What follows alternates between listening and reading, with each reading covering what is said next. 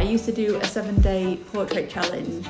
This is where we're at now. I used to think that I needed to be in a city. See, this is what I'm worried about. I actually love that. Oh, see, that's better. It's a brand new week. Welcome back to the studio. I've been over the weekend painting my wheelbarrow. I've done 2 coats and I've used 1 can of spray paint, but it's dried pretty well. I'm pretty impressed with the way that this is dried, and I think that's going to cover, which is great. I had a bit of a patch here where I put too much spray paint on and it like dribbled, so I sort of patted it a little bit with some paper towel. My arm is so achy. Let me see if I can, oh, my car keys! Jack will be pleased because I always lose my bloody car keys, but they're in here. So the side that I wanted to use for the wheelbarrow is the one that I've obviously damaged. I mean, that's just typical, but it's fine. I think I can edit it out in Photoshop. If I'm doing anything and I think this is an imperfection, I just think, right, it's fine, I can just edit it in Photoshop. But I still like to have all my props made to the highest standard, so it's a bit annoying that that happened, but whatever, it is what it is. Yeah, I'm currently just on my computer at the moment, inside, just replying to a few inquiries, emails, just prepping things for Adobe next week. Probably just gonna come back in here and do the spray painting. But yeah, I need to think about next what florals I'm going to be putting in. Obviously they all need to be orange as well, so I need to think about all that. And so I was either thinking that, or maybe, I don't know, using generative fill, but I don't want to risk shooting it and then the generative fill just like completely going off. I've been using generative fill for quite a while now in my work and I'm really enjoying using it. Do still like within these sets to keep everything like as real as possible, and I'm only using it really for like expanding the frame or like adding in little bits. But obviously generative fill's only been around since the beginning of this year and I've not actually done a set with that capability or the capability of that in Photoshop, so I'm actually quite excited to see what I can create in generative fill on my set pictures, well, the colour project. So yeah, I'm just really excited actually to see what I can do, but I don't want to risk shooting the orange project and then obviously using generative fill to fill in gaps and then it not work. So for example, if I wanted it to create in a floral arrangement, then I want to know it's going to look good, but sometimes it can be a bit hit and miss. I mean, it would save a lot of money and a lot of time. I don't know, because I don't know if I want to do fake florals, but I want them to be orange, so this is my dilemma. Yeah, I hope you're enjoying the conceptualizing as I'm going on. I know I mentioned it in last week's video. I wanted to make these diaries like weekly, so obviously I'm showing what I'm doing weekly, and it just feels like quite authentic to just show you how I'm doing things on a day-to-day basis or a week-to-week basis, and show you the process that I go through. And not all the time with these projects is it like a week and I'm finished. It's sometimes like 6 weeks or 3 months. Like the telephone project took about 3 to 4 months to completely complete, and then the green project I think took about 12 weeks, so 3 months. The yellow project I think took a little while, but not as long. I am the type of person that I like to create really quickly. Over the years I've done 7 days with Holly, which kind of like catapulted my creativity. Started to hone in on what I really like from my art and the concepts that I create in my style. But I feel like with these projects, I have told myself to not restrict myself to a deadline and just let them flow, and I feel like that's what I'm needed from this set building. It's been quite satisfying just to have something that's like ongoing. If you don't know what I'm talking about, I used to do a 7-day portrait challenge, and essentially what I would do is create the concepts probably before, but sometimes on the day, then shoot, edit, upload, and then upload a YouTube video of behind the scenes, and I would do that every day for a week. It was a lot of work, but it was so satisfying because I was kind of like challenging my own self-doubt in it. I think that's kind of what I went into it with. Like I challenged my way of thinking towards my work. So sometimes I'd sit on an image and criticize it to death, and then I wouldn't ever want to like show the world or let it be out there. Whereas with the 7-day self-portrait challenge, I was like challenging my perfectionism. But when I moved into this studio, I didn't want it just to be like churning out concepts after concepts and like not really focusing on detail. Hence why I went completely opposite way and decided to do these projects where I would focus on every single minor detail to the point where I knew it was exactly how I wanted it and exactly the right outcome. Anyway, with that being said, I've kind of missed doing 7 days with Holly. I stopped them probably about 2020. I did them for about 4 or 5 years, and I was thinking recently I'm quite open to maybe doing another one, and I've set a week in my diary. I'm not going to say when it is because I don't want to commit to it yet, but I'm saying it out loud now so that I can potentially do it. Good morning. It's lovely this morning. I'm just on a little walk with Pepper. Try to come out every day. So good for my brain. I've literally just been thinking about how I used to live in London, how busy and hectic my life used to be. I actually went to University of Westminster, and I used to live in a place called Harrow, which was sort of on the outskirts of London, but still very much London. Then I moved into a place in Maida, and it was so beautiful. The house was amazing, the flat I should say, because it was a flat. We had such a good time there. Oh, it was just so beautiful to live in such a busy, hectic area. So yeah, then I moved to Tunbridge Wells to be with Jack, and we owned a house there we owned it for about 4 years, but we lived in Tunbridge Wells for about 7 years. That's what all my videos were in my past videos were in the bedroom of my house down south. In 2020 we decided to move up north back to my parents' house. We didn't actually intend on staying this long, but we ended up 4 years later we're here still. But it's such a nice area to live. I absolutely love it, and me and Jack are just so happy here. I used to think that I needed to be in a city or be around hustle and bustle, and don't get me wrong, I need that every now and again. I like feeling like I'm involved in the community and things like that. I enjoyed being around a lot of people, but I found that I was more lonely in London than I am in a place where I hardly ever see anyone. And that is because a lot of my friends were from here and my family, and I really, really deeply missed my family when I moved down south. But yeah, and obviously we renovated the studio. Yeah, I've just been reflecting on it a little bit this morning. Sometimes I get into my head like, am I in the right place? I often overthink these things and think, do I need to be back in a city where the opportunities are? But to be honest, I've had more artistic opportunities since I've been living in the countryside than I ever did when I was in Tunbridge Wells and London. Obviously I am more progressed in my career, so that's probably why I've got the opportunities now. But yeah, I kind of moved up here and then all of a sudden I got all these opportunities creatively, and it just felt like the right place to be. It was like just the right thing to do. Anyway, that is my little morning ramble. Also really need to figure out this flower situation, and I don't know where I'm gonna go with it. Oftentimes I like to just sit and just think, and it helps with no distraction. I just sit in my studio, let my mind wander, and then all of a sudden it'll just come to me. So I'm gonna give myself some time today to do that.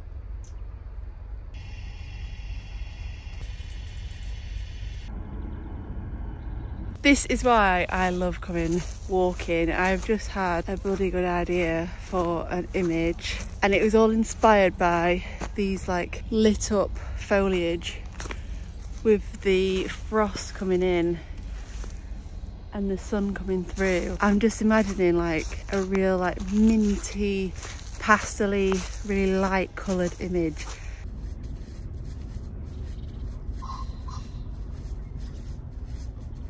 I have done another coat. I've put this on. I need to get myself a proper mask. That's something that I'm going to invest in soon. I was really concerned about the floor, and I was like, oh, I hope I don't have to paint it again.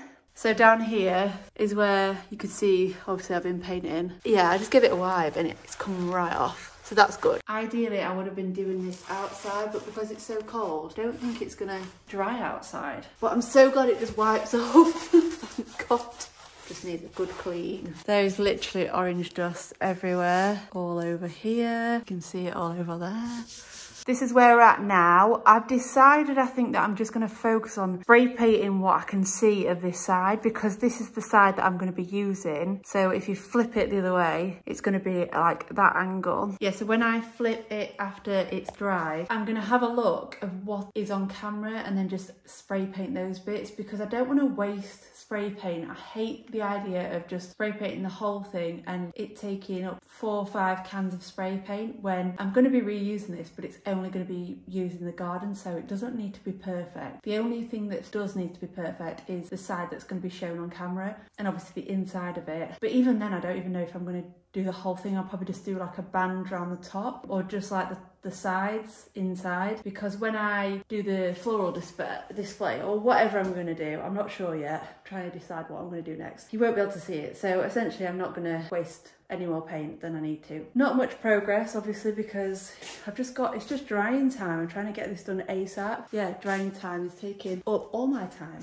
Where I am at with this project, I have got a little bit stuck in the process of conceptualizing this. I say stuck. This is what usually happens. It's just I'm documenting it, so it's kind of like I'm having to justify why things are taking so long, etc. Over the course of this past week, I've been deciding and debating whether I want to do this giant floral display. I am not 100% sure that I really want hundreds of fake flowers. I don't know, it kind of is going against all that I'm about. I'm struggling with the fact that I'm going to be spray painting hundreds of fake plastic flowers. It's just not what I really want to do, but I still really want to get to that floral display. I've been having a thought, and I know I mentioned earlier in the video about potentially creating the work using AI.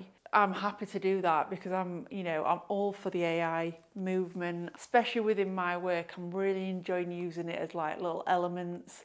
Not necessarily creating an AI image just from scratch and that being my art. That's up for debate whether it's appropriate to use it that way. I'm not 100% on my opinion of it at the moment, so I don't want to say what I'm thinking until I'm 100% on what I want to say, if you know what I mean. But with that being said, I am enjoying using it with little elements within my work. So today, I actually just wanted to sit down quickly, maybe go through my old work and see what elements I could add in. So go through the green, orange, pink and yellow projects and just see what I can add into them. And I just want to have a play around with it. Right, I'm going to open Photoshop and bring it in. In fact, I might just take this bow out. Every time I touch it, I can hear that noise and it's very irritating me. Oh.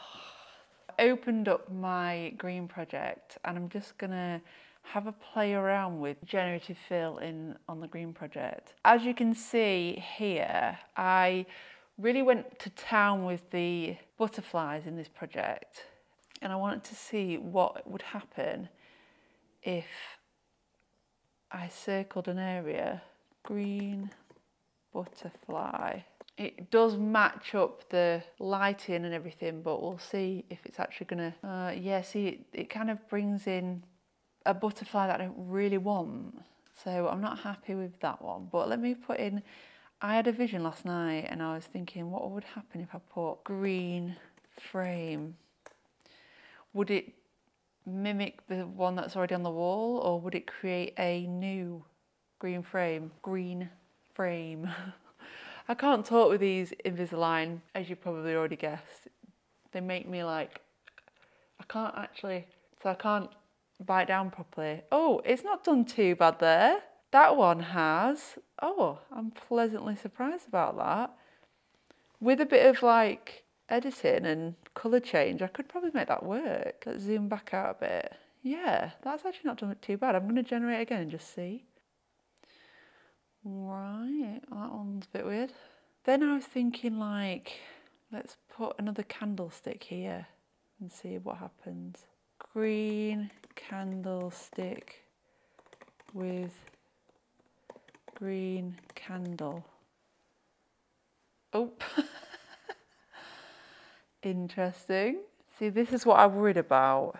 It's kind of matched the vibe. Right, with the pink project, let's just go wild and put pink cloud. I did want to keep these projects all like real sets, but I'm having like a real pull towards experimenting with the AI because I don't want to paint hundreds of plastic flowers. Oh my God, I love that. Looks like icing. That ain't weird. That looks like a cutout, but that's really funny. Let's do a pink hat. I actually love that. Do you know what? This is actually inspiring me because I'm thinking, what if I did like an image where if I created all these different props and then added in the AI element and you had to sort of guess which part is the AI and which part is the real? I feel like that'd be quite interesting. Oh my God, I actually really love that hat. Look how much different that makes the image. I love it. So cute. Right, let's go on to the yellow. Let's just see if it can add in another, I'll spell that wrong.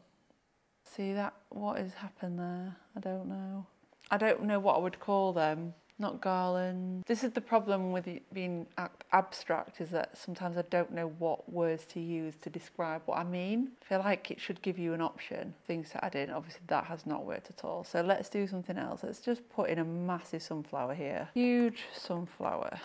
See, I could go absolutely wild, and I can imagine the orange backdrop, me there with the orange wheelbarrow. I can do the arm coming across with the watering can, and then I could add in loads and loads and loads and loads of AI flowers. I think this might require a test shoot.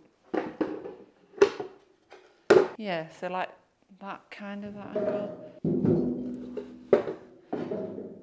I've just quickly set up the wheelbarrow in kind of the angle that I would want it, and I'm going to open it up into Photoshop, remove background, see what happens there. Oh no, that didn't work. Take the background off very, very, very quickly. I really like my canvases to be 8x10 or 4x5. I have not got the tools at the moment to be doing this. My pen is inside, my Wacom tablet pen is inside. Let's say orange flowers. Oh, interesting. Not kind of what I expected, didn't want that. I'm going to say monochrome orange flowers. Okay, that's a little bit better. Orange display. Oh, that didn't work either. That is not what I wanted. Let's do like a big floral display on the floor. Monochrome orange display. See, that's getting better there. Right, let's try that again. Let's do another one. Monochrome orange floral arrangement of flowers. Let's just put out loads of words and see what happens. Oh, okay, better, definitely better. Okay, that's a lot better actually. See, I knew it had the capabilities. Oh, see, that's better. See, that's better. That's exactly. Oh, they're marigolds as well. That's really cute. I grew a lot of marigolds in my garden this year just to keep the pests away from my vegetables. What would happen if I did it like going over there? Throwing the same words at it. Okay, that is not what I wanted. I'm going to put monochrome orange flowers overflowing. It's like extended the wheelbarrow there, and I don't know what that big cross is, but yeah, I could just go wild with this. I mean, they do look a bit like mushy around here, but these actually look not too bad. Watering can. Hee, that's cute. I like that one. I think this is definitely making me more excited about this idea. I'm excited to see this idea come to life now because I can visualise it a bit better through the use of AI. I don't know, let's do it like this, waterfall in. That is a bit better, but fun though. Right, I'm gonna have to go because my battery is gonna die on this, so I better stop that. Hope you enjoyed having a look at how I could use AI in my work. I'm still debating whether to do flowers in real life or AI flowers, but that'll be something that I think about over the next week or two. This project is going to be definitely spread into the new year because I'm not quite 100% on it and I'm ready for a break shortly. with Christmas coming up. I'll probably be in the studio, I'll definitely be filming still, but I like to just take my time over Christmas and enjoy the Christmas period, especially with it being so intense this year. We've got some family health issues going on. We're not being given a break this year, and it's obviously the death anniversary of my nana who died over Christmas, so we're all a bit like trying to like navigate this time a little bit, and it's obviously going to be quite an intense period, so I'm going to take the time off there. Yeah, I'm excited to see where this project takes me, and I'll see you in my next video. Bye!